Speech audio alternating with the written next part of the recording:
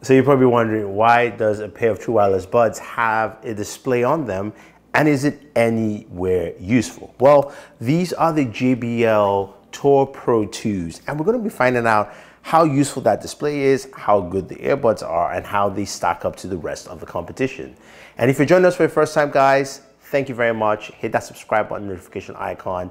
My name is Thunder E here on the channel, and we make videos like this for you so you can pick the best earbuds you want to at any point in time. So the JBL Tour Pro 2s are brand new from JBL. They are the top in line wireless buds. They're priced at $249, and they have a very unique case point to prove. It's got a larger case, which you can see an LCD display right in front of it. Now, how does this stack up against the rest of the competition? And in this video, we'll be pairing it up against the AirPods Pro 2, the Nothing Buds 2, the Sony Link Buds S, and the Galaxy Buds Pro 2. So what does JBL have to offer? Well, quite a bit here. So in terms of specs, let's kind of knock a few things out of the way. JBL says that, look, if you have active noise cancellation on these earbuds, you're going to get about 8 hours with the earbuds and 24 hours plus 24 hours with the case. While with ANC off, you're getting 10 hours with the earbuds and 30 with the case, giving you up to 40 hours of battery life. Now that's impressive, especially since you have a display on this case. And this display actually adds a lot of functionality to it, right? We've got the fact that you can have, of course, customized home wallpapers on there. As you can see, I have Superman, but I can cycle through different ones. And as we cycle through, you have a bunch of options here. You can pause and play your music. You can't see the track. It does give you, of course, an indication of the battery levels of your buds and if they're connected. You can easily swipe through to increase the volume. You can also toggle between your active noise cancellation as well as ambient sound.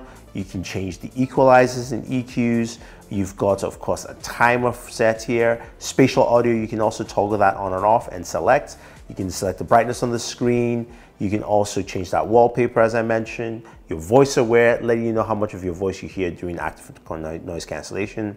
You've got autoplay and pause. You've got notification settings, where it actually showcases your notifications on here on the case, which is a pretty cool feature. Find your buds left and right.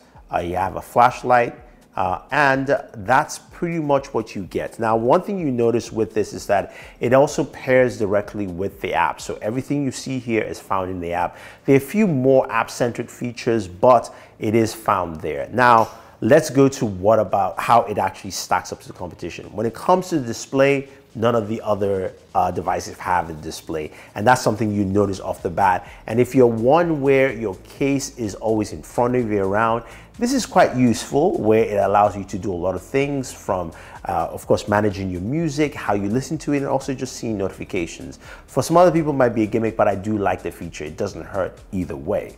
Now, when it comes to active noise cancellation, which is one of the big things, of course, these earbuds do have, how do they stack up against the rest? So at number 5, I would give the Nothing Buds. They come in at 5th place there.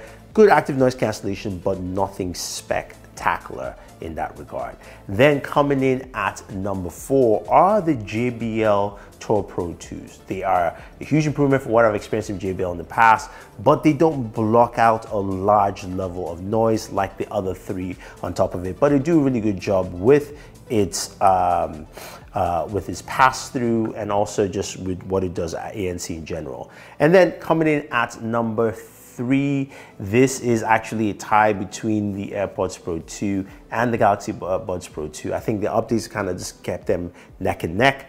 And the Sony Link Buds S wins the case for active noise cancellation. It's just been solid, and it works out very, very well. Now, what about transparency mode? Now, this is where Apple clearly wins. I'm just going to put it out there. Apple's won this category. So who comes in second in this case? I actually like what JBL has done here. It's really, really good. It's actually close to Apple in most regards.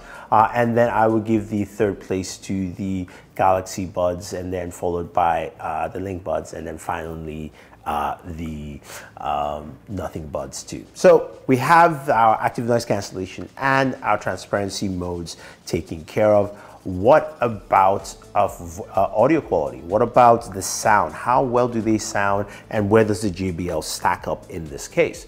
So in terms of audio quality, this is quite an interesting one because I think the JBL Tour Pro 2s are tuned slightly differently, and this is tuned more to bass lovers. So for me, this comes in at number 5, but when you're looking for something that handles bass well, not just an overwhelming sense of bass, this does a fantastic job with bass here.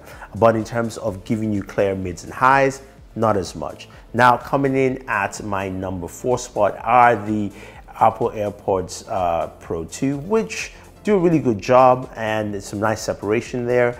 With then number 3 spot goes to the Galaxy Buds Pro 2, which are very good, but I think the Nothing Buds really comes in at a really nice, solid number 2 spot, and still number 1 in terms of just clear audio and listening experience. That is the Sony Link Buds S. So we've talked about audio. How do you enhance that audio, and what about the built-in EQs? Now, of course, with the AirPods Pro 2, you don't have that feature built in, and that's why it takes last in this case. It doesn't hurt in any form or function. It's just the way it is.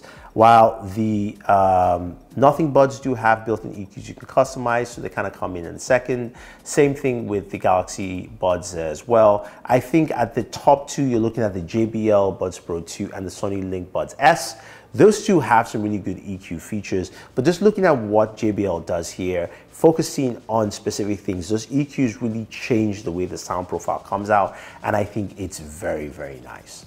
Then finally, in terms of the audio department, let's look at spatial audio. This is something I really don't like in any pair of headphones, and you have that ability built into all of them except the Nothing Buds. And looking at all 3, I will give the cake here to the AirPods Pro 2. They take the slight edge in terms of spatial audio, especially when you're watching movies, followed by the Link Buds Edge with 360 audio, as well as also the Galaxy Buds Pro 2. And then finally, JBL, I just didn't like the implementation here. It just wasn't as catchy as I would like in terms of just pure functionality and what it needs to do.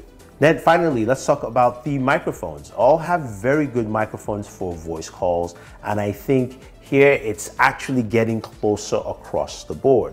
I would say the least great microphone here is the Sony Link Buds S. It's really solid, doesn't do does a really good job, but doesn't do as much as the others. Followed by, of course, the Nothing Buds, which do a really good job. They're very clean and clear, and they come out pretty crisp. Then the Galaxy Buds 2 Pro and the JBLs are tied together. I'll give the slight edge to the AirPods Pro 2, but not by much. I think, again, all of them do a really good job with, of course, microphone quality.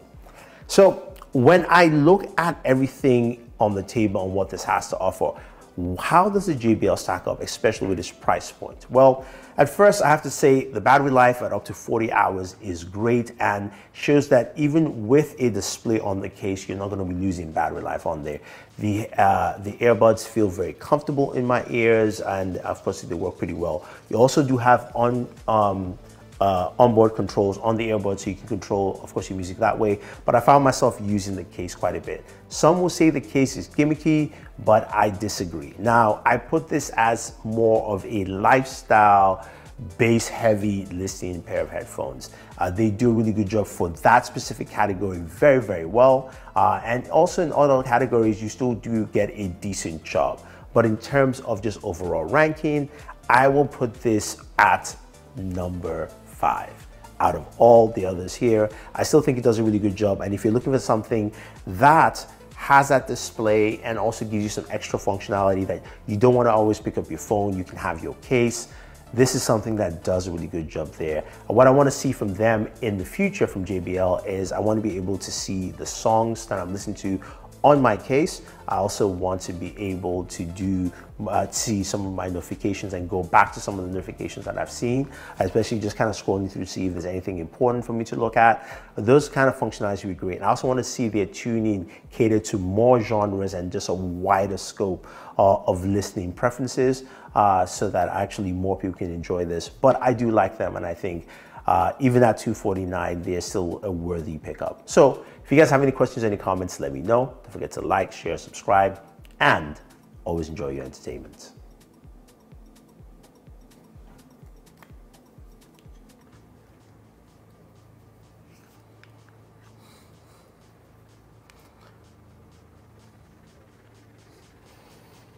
Bye.